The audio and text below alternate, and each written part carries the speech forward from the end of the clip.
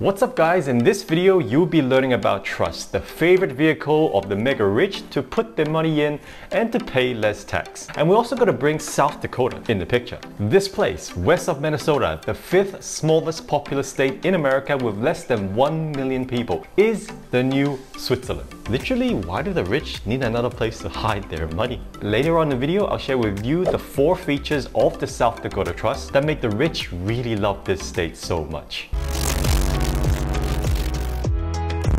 So a trust is simply a legal arrangement that does 3 things: to provide ownership, management, and distribution of some trust. And it's easiest to think about a trust like a box. And this box is used to place assets in it. And you could place many types of assets in this box. It could be a car, property, painting, antiques, even a like and subscribe button. So around this box, there's actually 3 important roles. Then you understand how a trust actually works. So let's create an example and start with grandma. So grandma has saved up some wealth and now is planning to distribute it to those in her family. So grandma here is the trust grantor, the person who creates this trust and places the assets in this box. Then let's say there's a person called Mr. Trustworthy. He's known as the trustee because he or his company actually oversee and manage this box according to what grandma wants.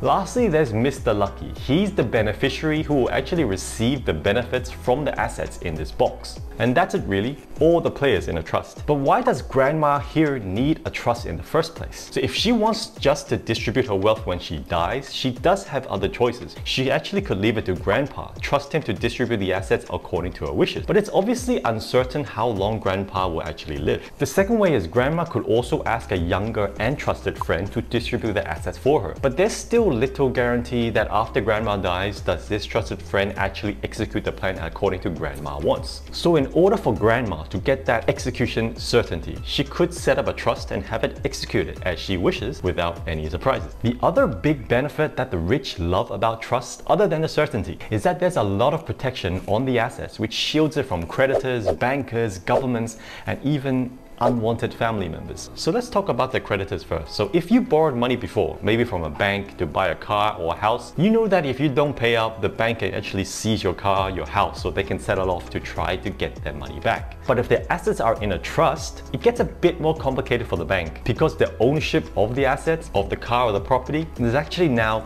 in limbo because the grantor, like grandma, can argue that they don't own the asset anymore. And the trustee, the trust itself, can argue, well, they also don't own anything. They just manage the asset according to a specific contract. And there's a beneficiary. They can also say they also don't own anything yet, at least not now, and they haven't received anything from it. So they also don't own the asset either. And that's why the rich and wealthy really like using these trusts, because they make the ownership really fuzzy while still keeping control on these assets. Now, trusts also come in all shapes and sizes, but without going into detail into all of them, let's talk about some of the main categories by introducing 2 types of forks to get to know different trusts. The first fork for a trust is whether it is revocable or irrevocable. You obviously don't hear that word every day. An irrevocable trust cannot be modified, amended, or terminated without the permission of the grantor's beneficiary. Basically, it's very hard to change the instructions for the trustee, and this provides the trust a lot of protection at the cost of flexibility. And on the other hand, revocable trust is quite the opposite, and you can actually guess what it means. This type of trust actually allows the grantor, so it's grandma, to make changes to the trust terms after the trust has been set up. So there is flexibility, but also less creditor protection. Other fork that differentiates trust is about time. So whether the trust has a fixed life, like whether they will self-terminate after some form of event, like distributing all trusts when certain conditions are met, or if the trusts are perpetual, they are never ending, like Dynasty trusts. So Dynasty trusts never die, they exist in perpetuity. And Dynasty trust, which is what South Dakota allows, and I'll get to that in a sec,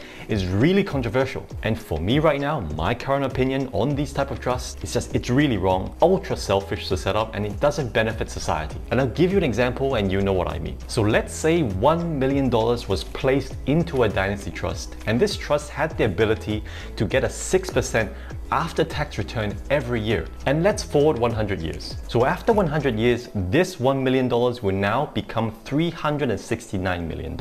And let's forward 100 years again. This money now becomes $136 billion, which is as rich as Bill Gates. And another 100 years, or 300 years in total, this now becomes $50 trillion. Now that's richer and bigger than the whole GDP of America. And that's all it takes to be bigger than America's GDP. $1 million, 300 years, growing at 6%. That money is so big, it's not taxed, and is usually just within one family. Now do you understand why I think it's so wrong? So the numbers I just talked to you about isn't a crazy scenario or impossible scenario even. Because Dynasty trusts are allowed, the money is shielded, secretive, and untaxed, and the investment return I'm talking about isn't all that crazy. And it's South Dakota that's making this possible. Before I go into specific, we all should understand what is that big loophole of the financial system, known as FATCA and CRS. So I'll talk about CRS first, and it stands for Common Reporting Standard. It sounds quite boring, but it has good intentions, just to make taxation reporting more transparent between countries. Governments and tax authorities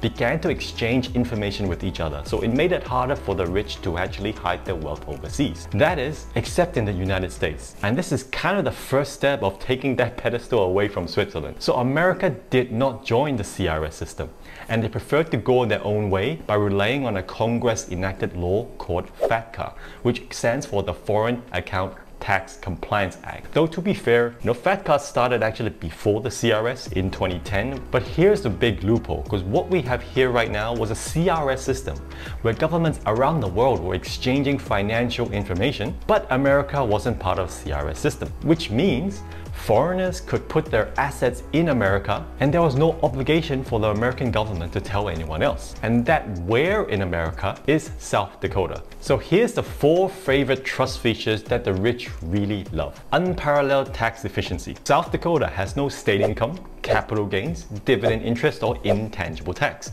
So trusts set up in South Dakota that earn money in their investments are literally given a free pass 24/7, 365 days a year. And to rub it even more, South Dakota also has no state inheritance or estate tax, which would kick in when beneficiaries actually receive the asset from the trust.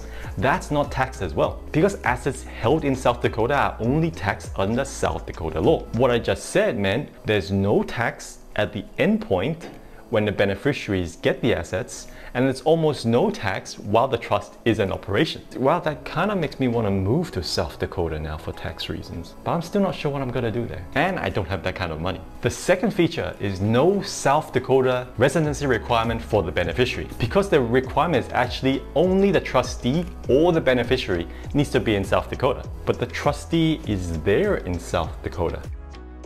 So this might not sound that awesome of a benefit to you, but think about the hundreds and thousands of family members of the mega rich who live outside of America. They don't even need to live and work in South Dakota to be the beneficiary of these trusts, yet they can have their money parked for them in South Dakota until they need it. So you can live in the middle of America and have your money in a South Dakota trust. You can also live in the Middle East and have your money also in a South Dakota trust. Without the residency requirement for the beneficiaries, it's just super convenient and almost a no-brainer to set up this trust in South Dakota. The third feature is superior secrecy.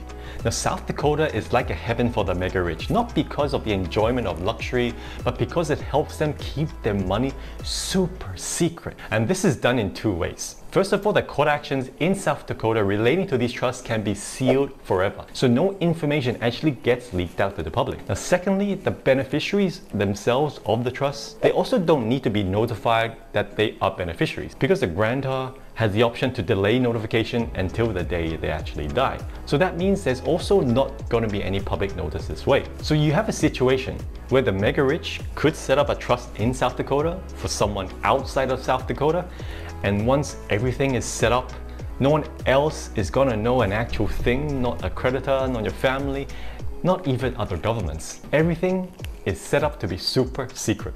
And the last feature is there's no termination date on the trust at all. So trusts created in South Dakota can last as long or as short as you actually want. And I said earlier in the video, perpetual trusts are quite controversial, and in my opinion, they're actually quite bad. Because usually trusts last a maximum between 80 to 100 years, so usually it shuts down after 1 to 2 lifetimes. And for a state like Florida, it's actually 360 years. But South Dakota actually upped the ante here and made it forever. So for the mega rich, there's really no better place to park the money in a trust in South Dakota. So in just 10 years, South Dakota trust companies held $57 billion in assets. 10 years later, this has risen to $360 billion. And I don't think this trend is actually going to stop soon because the rules are so favorable. So I'm not sure how well you know the rich, what they eat, how they dress, what they do, but after this video, you'll probably be super clear on where they keep their money and why.